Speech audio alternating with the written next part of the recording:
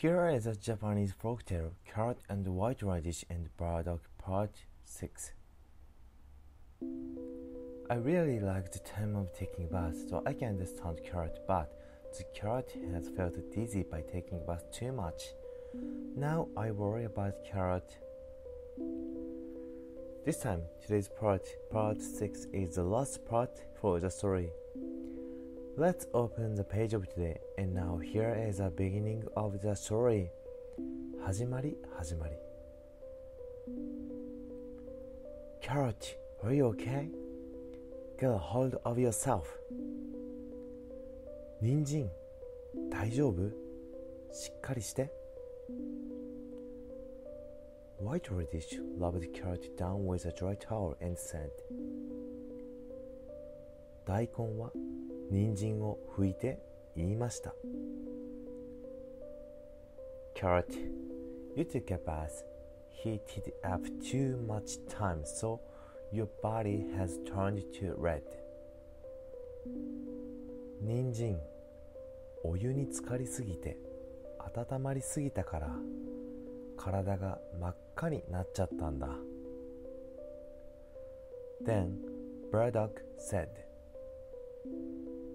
するとごぼうは言いました。WhiteRadish, you washed your body too much, so now you are pure white.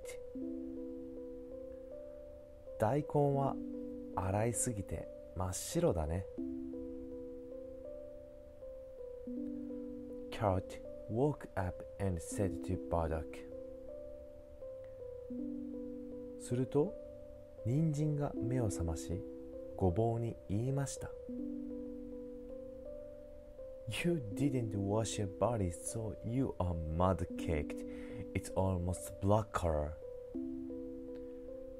体を洗わなかったから、お前は泥だらけ。